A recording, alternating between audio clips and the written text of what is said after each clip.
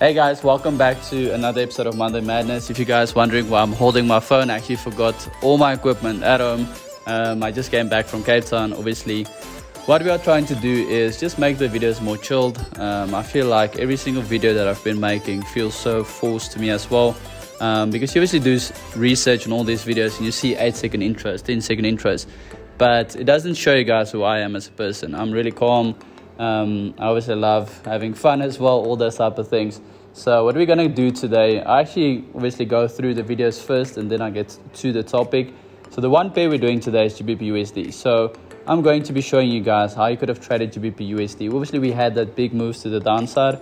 So I want to show you guys, if you understand where the big move is going, it's really simple to trade it on the small time frames and just keep running that trade to the downside.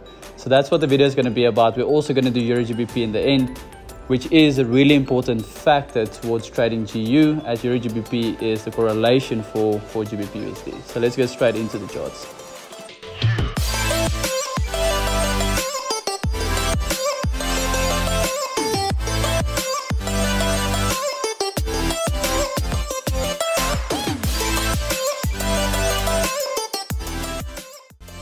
Hey guys, okay, let's go into the first pair. I know I'm holding all the phones and stuff, so this mic actually connects to my laptop, and at the moment I don't have my mic on my phone as well.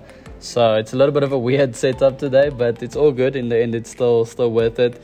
So we obviously spin this wheel. So this wheel has everything from currencies to indices to cash giveaways. So we spin the wheel to keep it random so we don't analyze the same pairs over and over. So the first pair is Pound USD. So Pound USD is obviously one fast moving pair. So if you have a small account, a lot of people will say that you should maybe trade it if you have a small account because it moves faster. I will say the opposite, because if you have a small account, that volatility will obviously move you to hit stop losses quicker rather than TPs as well. So it's a really big gamble. But let's go into GBP USD and let's see how you could have capitalized on that pair last week. Hey guys, alright, so this is GU last week. So obviously before we go into it, we want to understand what happened last week and how we could have capitalized on that. So it's really important to go back into the previous week and keep backtesting, keep understanding, because if we look at GU running to the downside this week, same thing happened there, same thing happened there, same thing happened there. So the pattern does repeat over time frames. So you do need to backtest every week and see where did you miss opportunity based on your strategy that you're trading. So for me, I won't say I'm just a swing trader, I day trade, I trade on the 1 minute. I have so many different things happening at all times, but obviously I mostly prefer trading long term.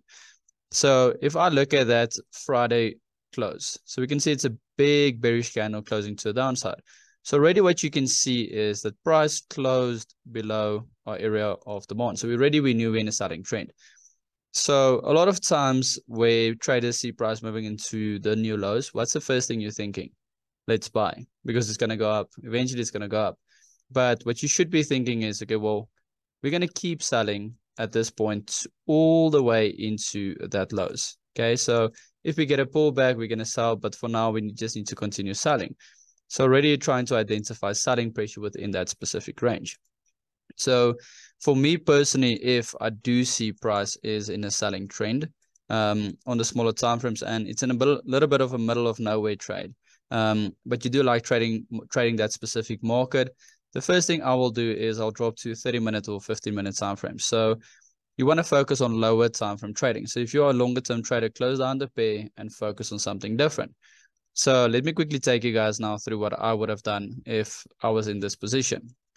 So Monday morning, we're not looking back. We don't even care. We're looking for sales, number one, and we obviously want to understand what's going to happen going into this week. As soon as we have that break of structure, okay, then we know, okay, well, there is a new lower low. What happens after a lower low? A lower high. So then you can add your technicals in to obviously identify where will price be selling from. So number one, you can start with your fib, and we all know the pullback to the 61 to 78% fib. Okay, then you can also put in your trend line. So there's so many different strategies. 0.1, 0.2, 0.3, perfect sell to the downside. And even if you look at your candlestick patterns, perfect spinning tops and then running into evening star formation. And even if that doesn't work for you, and you can still trade a breakout. So basically trade a breakout and a retest. So every single trade will work out. The only difference will be your stop loss, your take profit, those type of things. So if you know that you're trading from the trend line, you're always going to have a little bit of a bigger stop loss. Okay. We also have that triangle formation lining up there as well. If you trade from your fib, you'll most probably have a little bit of a smaller stop loss. Okay. But in the same thing, it shows you that you can make money both sides of the way of the market, and also in different ways. So now we form that lower low, lower high. Then we need to break that to continue selling. As soon as we break that level over there, then obviously all you can do is just do the same thing, wait for pullback into your selling block over there. So in this instance, you guys can see that we are missing the selling block. So that's where you as a trader need to have that trader instinct that needs to kick in and needs to tell you, well, this is what I need to do because of this and this and this and this. So I've said this multiple times that candlesticks is actually the reason or the indication that price is selling or buying. So we can see that even on the pullback, there's a pin bar Morningstar formation. Okay. There's a hangman candle on the bottom of a trend and there's a pullback. So as price reaches this area over here, we can see a nice evening star formation forming, hangman candle on top of a trend, bearish engulfing candle. So there's multiple candles over there. So already we know that, okay, we are most probably looking for a sell from the 38% fib. Okay. So 61 to 78% fib is mostly a trend trade. 38% fib is usually continuation. So we start from the 61 as a trend trade, and now we're going to trade from the continuation fib. So what you can also do is also drop down time frames and look within that range. Let me quickly just find the range. Within that range for another shift of momentum. So let's quickly take that out. So now price is dipping into this area. We're seeing all that candlestick confirmations, evening star formation, evening star formation. So now we also see there's a high, high, high, low, high, high. And then as soon as price breaks this level now, we can also now add our fib on the smaller time frames and look for that smaller time frame trade from the 61 to 78% fib. And then from there have the drop off to the downside. After that trade, we know we have a low. So we're going to be focusing on the previous low once again as well. Okay. So there we have the low again and price pushes up. Obviously, a lot of retail traders buying because of a double bottom, but it's actually just forming a lower high. And as soon as we break through, what do? We look for a pullback fib, 61 to 78% fib over there, or your trend line breakout or support becoming resistance, or pretty much anything that you feel comfortable with trading. And then once again, what's the key? Candlestick formations, multiple Morningstar candle, bearish engulfing candle, so many different candles. Obviously, they're lining up for the trade, and you have a nice sell-off to the downside as well. So already we had 3 good trades, winning trades, and we had one losing, not one losing trade, we had one missed trade. Okay, there was a low. So as soon as we break through, we sold from the 61. Now we're going to sell from the 38% fib. And on that 38% fib, we have that perfect spinning tops, evening star formation, and another drop off to the downside. Okay, then that was our low. So now we're probably going to sell from the 61. So they price dips perfectly into the 61 again, and a perfect drop off to the downside. Then all of a sudden we can see that the price is selling, but data is getting a little bit cluttered. So you can still follow the same rules. It will obviously work out, not obviously, but it will work out in this instance. And you can keep selling as well. So now added tip that I can help you guys with as well. If you see a little bit of a bigger zone like that, what I will usually do is I will have orders stacked within that range. So rather than just selling there, I'll sell there, have a sell limit there, and I'll have a sell limit there. So if price is obviously pushing against you, then you just keep entering the market. So you sell again and you sell again, finally sitting with the 1 to 8 risk reward, meaning that for the next trade, I need to lose 7 times before actually losing. Okay, so let's quickly get into the shift of momentum now. So we had the lower low, lower high, then a higher low, indication of a possible reversal to the top side. Then we have a lower high, so not yet, we're not selling yet, and then we create a lower low. Okay, then all of a sudden price pushes all the way and we break the structure to the top side, and that indicates then that we are in a buying trend. And then from there we can obviously see price dipping into the 38% fib, and then we obviously continue with the same thing. So this is a really good way to trade if you are in a below or high or prices floating in the middle. Look at the bigger trend and try and jump in on the smaller time frames. But once again, I need you guys to understand that you as a trader need to go and backtest this. You need to go and put in the work. I've put in 8 years of work for me to understand the market like I do today. So you need to go and put in the work, backtest it on your certain pairs. Don't just focus on the 30 minutes, focus on the 15 minute, the 1 hour, see what works for you, and obviously try and make it work for yourself.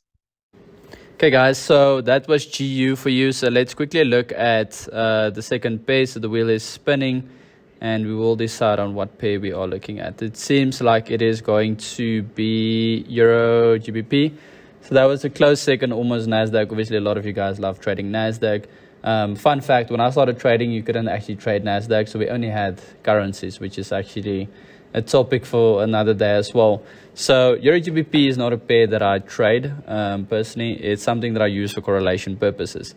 So throughout time, you realize that the Euro pairs doesn't have influence within the market. So meaning that if Euro USD goes down, it's the dollar increasing, not the Euro weakening. So with Euro GBP, if Euro GBP is buying, that means that pound is getting weaker. So at the moment we see Euro GBP buying, and that is obviously why GJ is selling, GU is selling, etc. So I use it for correlation purposes. So let's see what we can expect for Euro GBP this week. And then obviously we'll see what we can expect for pound going into this week as well. Okay guys, so Euro GBP, once again, I don't actually trade Euro GBP. Euro GBP I mostly use for correlation purposes. If I know it's going to be in a buying trend, I'll obviously focus on selling GBP USD, GBP JPY, etc. So last week I did a market update where I showed you guys that we are currently sitting in a nice channel to the downside. So in the channel, we obviously formed a lower low, then a lower high. So this was supposed to move into new lows, but price formed a higher low, indicating a possible shift of momentum. Then price went and created a higher high, and we know from GBP USD, same thing, different time frames, but still going to correlate to another continuation to the top side. So already I knew that Euro GBP is buying. So through Euro GBP is buying, I knew that GA is selling, GJ is selling, GU is selling. So I knew the natural trend of what's happening. Okay. But once again, as traders, we know that as soon as we go to a high point, after a push, you have a pullback. So I knew going into this week, into last week, that there is a pullback due because we pushed into highs and there's usually a pullback then. From the pullback, we're obviously taking the continuation. So what I do then is I focus on price action. I focus on candlestick patterns, market patterns, whatever it might be. So into Monday morning, we formed this high point and we formed the high low. So we were still in a buying trend. And if you just used the normal strategy of a pullback and a buy, you would have had a nice continuation trade. Perfect spinning bottoms, morning star formation, etc. But then price failed to break that area once again. So that should trigger something in your brain. Say like, well, price hits that level again, bearish engulfing candle, hangman on the top of a trend, multiple candle indications. So there's something happening.